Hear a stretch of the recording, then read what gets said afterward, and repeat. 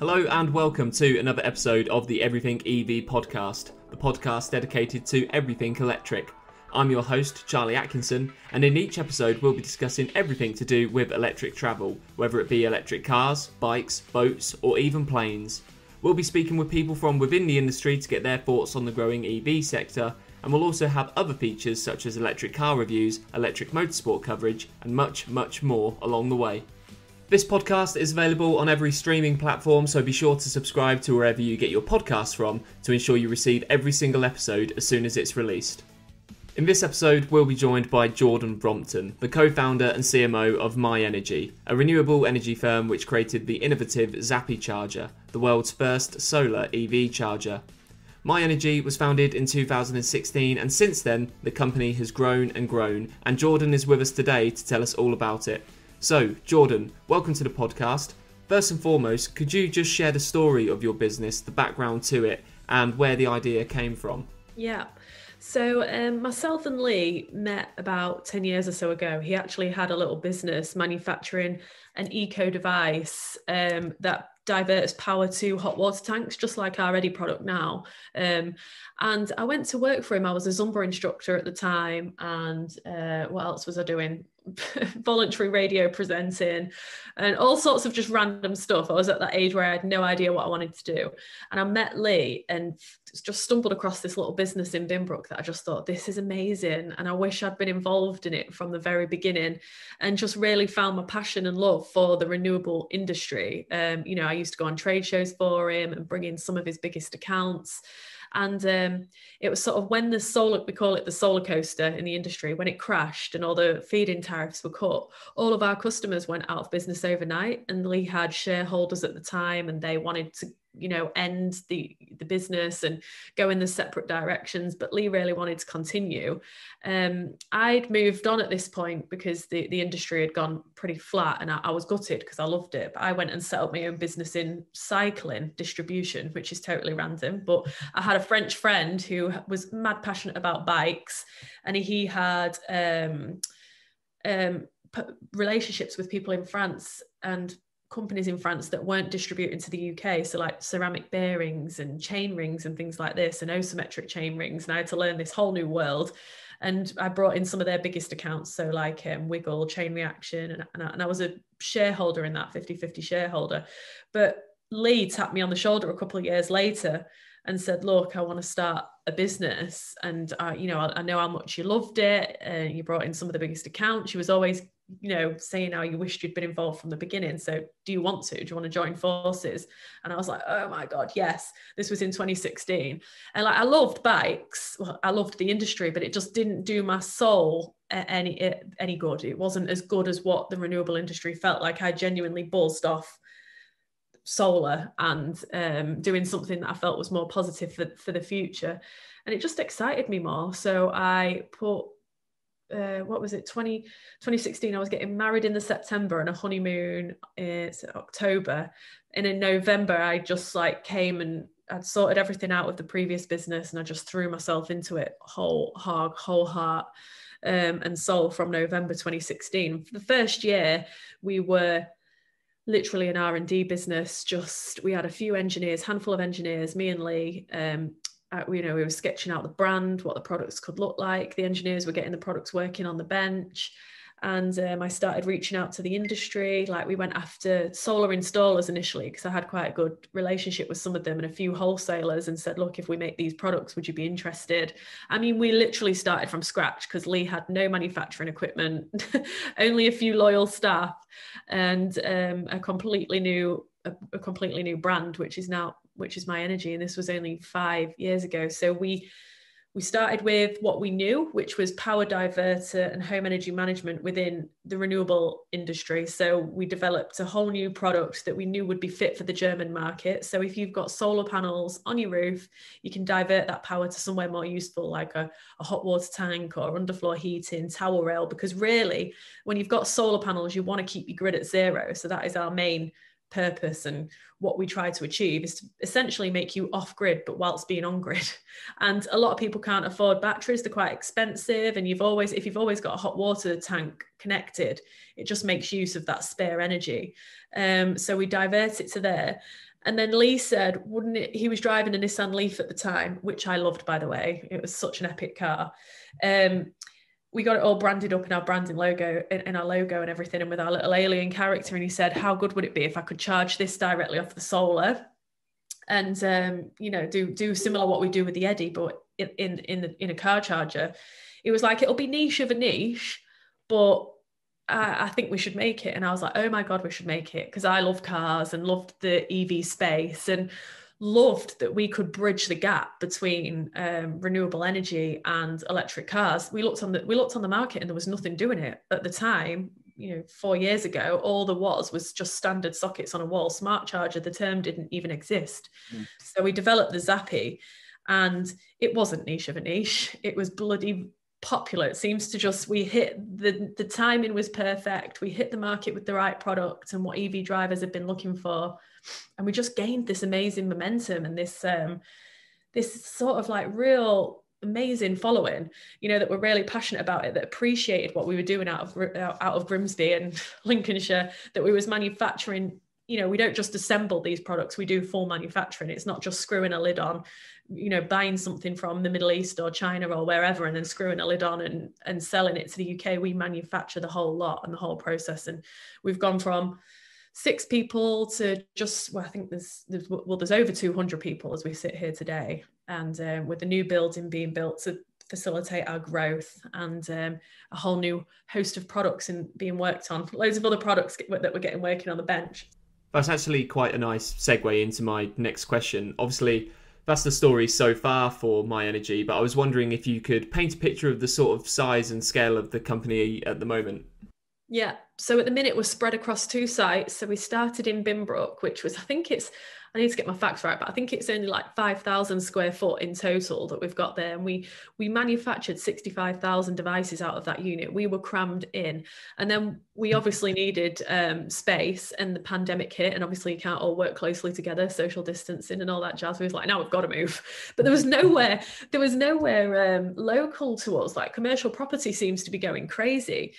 So we started way before the pandemic hit. We'd agreed to build this new factory with the support of our local council in a place called Stallingborough, which is still Grimsby, but just on the outskirts of Grimsby.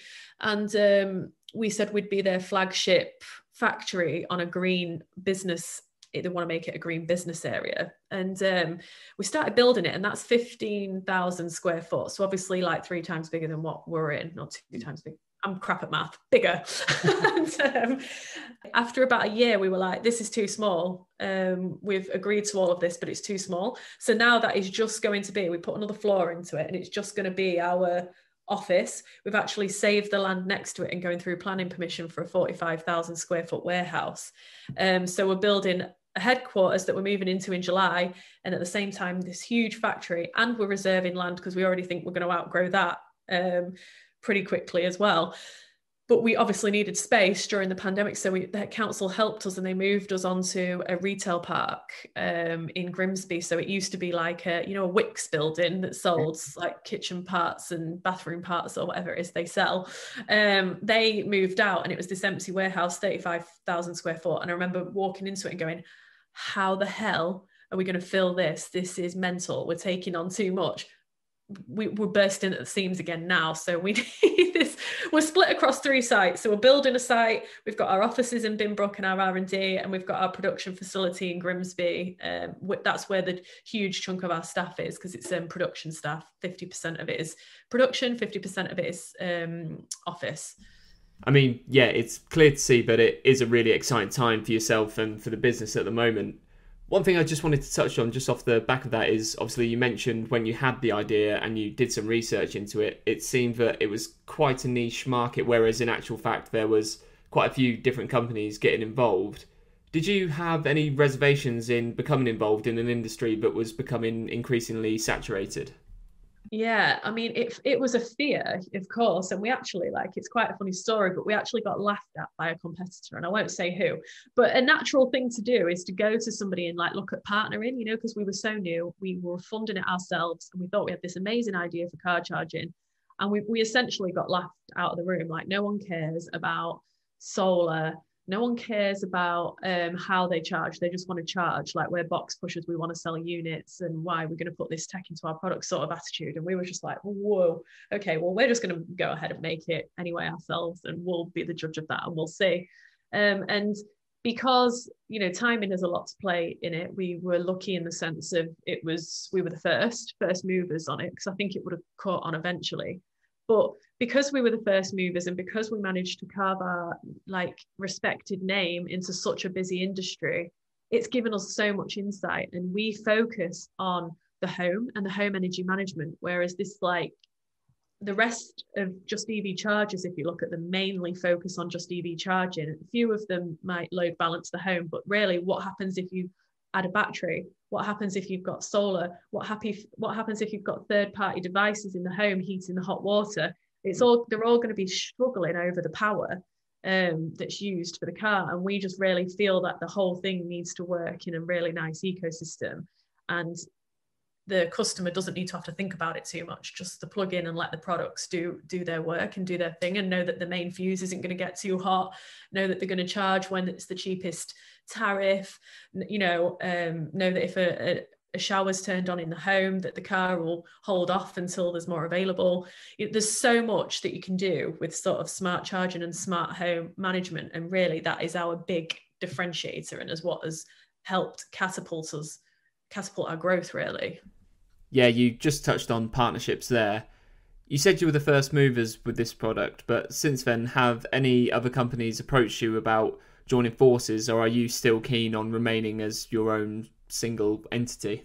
Yeah, we're very much still our own single entity, and it's one of our things that we've really wanted to because it's so early in the industry, and the industry is moving so fast. We've not wanted to what's called like jump into bed with anybody too soon. We're really inclusive. We like to play with everybody. We like to figure out what's going on in the market, figure out what's right for us. It's still me and Lee that own the business, mate. So we've got the decision, we've got the say. And we like to be agile and fast moving, because it's a fast paced industry. And I think if you embed yourself in with anybody too much, and because we've built such a nice brand, like, why not leverage that, and why not go for it? But we certainly would listen to people, if they had a good idea. And there's some cool tech popping up in the industry, but I for sure feel that we have got like a 5-year lead now on this sort of thing, and a lot of ideas to products that we could manufacture ourselves. So we are quite independent in that sense. Okay, great. And now, one thing I did want to touch on is the fact that Myenergi is the principal sponsor of the Excite Energy racing team in the Extreme E series. Could you just talk to us about that partnership and how all that came about? Yeah, it was a random one. So we were speaking to Ollie Bennett and Brian Bennett about commercial property, and then wanting Zappies in the commercial property. And then it just came up that, it was Brian Bennett said, my son, Oliver, is a race car driver, rally driver, and he's in this new series, this Extreme E series, and I'd not heard about it at the time. I'm not a huge motorsport fan, so I can't pretend to know a lot about motorsports. But when I heard the story of Extreme E and what they were doing and how they were doing it, like how they were proving electric vehicle technology, how they had this completely carbon neutral race, how they, highlight the importance of climate change in the 5 most affected areas in the world, show up, they do a load of on the ground work. They had loads of data and scientists helping them spread the message of climate change, and then they did something really beneficial on the ground, and then they had this amazing race, like this amazing motorsport race, which is extreme to watch. It's mad. I just thought that is so cool. We're a global company, we're going into other markets, and I thought, what a time to just let the world know that we're here, we back this initiative, and how cool would it be to see Myenergi on the side of some brand new tech, some innovative brand new tech that's pushing the right message. So it just all aligned, really, and it's been amazing for content. Like, I'm a social media fan and use social media a lot, and you know how hard it is if you're on it yourself to keep coming up with creative ideas for content, and this just spews it out. So I'm buzzing that we've got all this.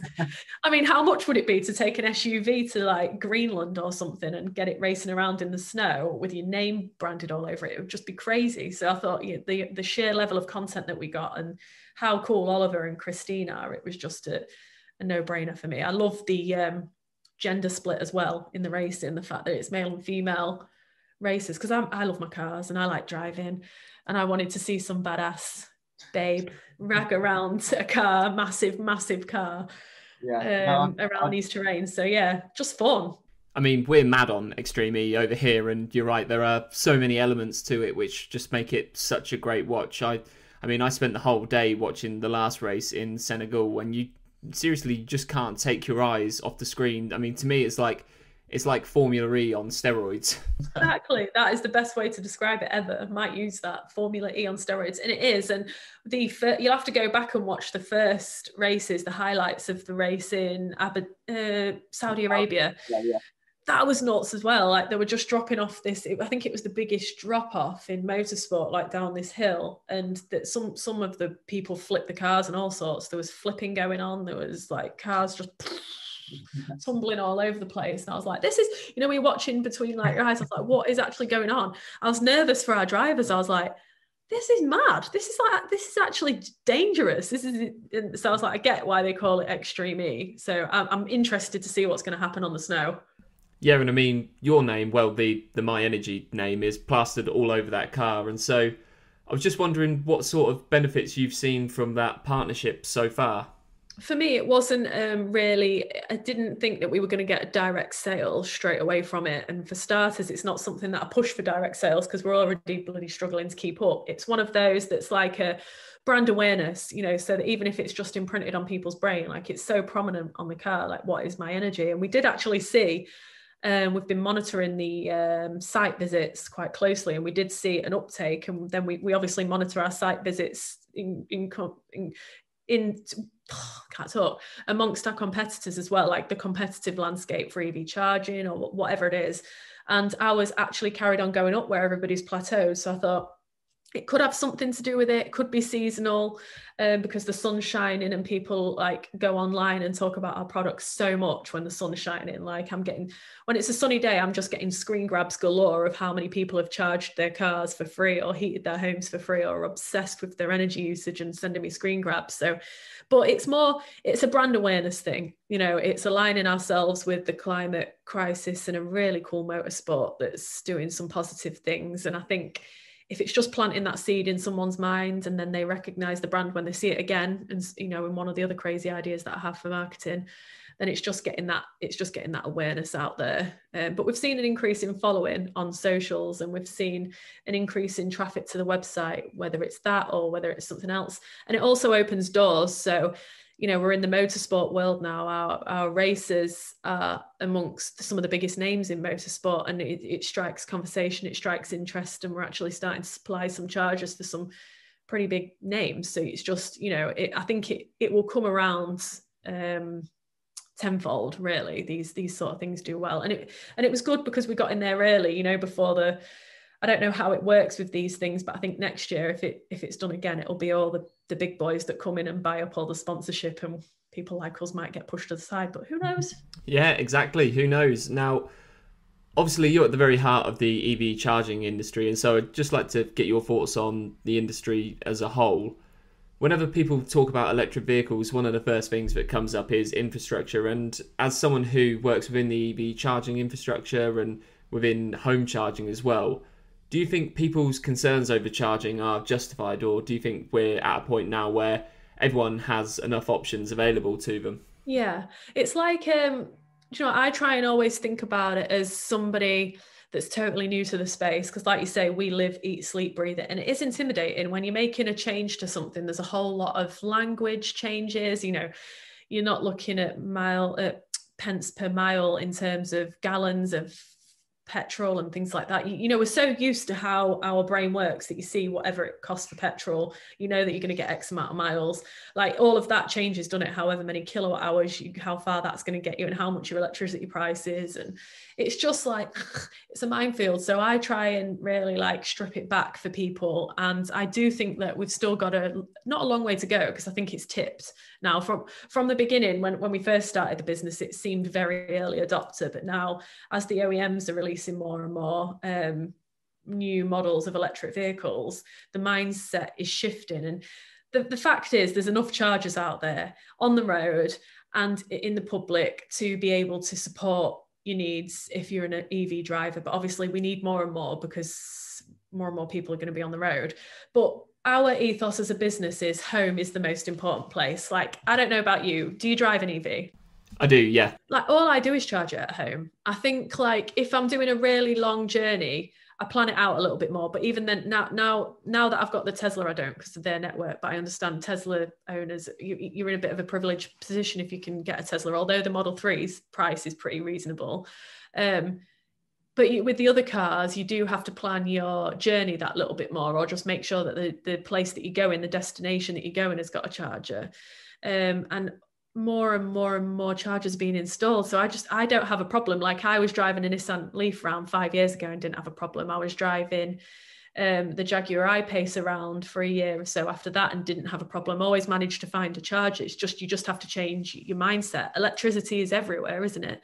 Yeah. So I'd just love to see more destination charging. So more, when you rock up to a shopping centre or there's a charger there just so you can top up. But even then, the range is getting so long on the cars that I'd see a less need for public charging and more of a need for home energy management and charging at home. And I'm not just saying that because I work in home charging.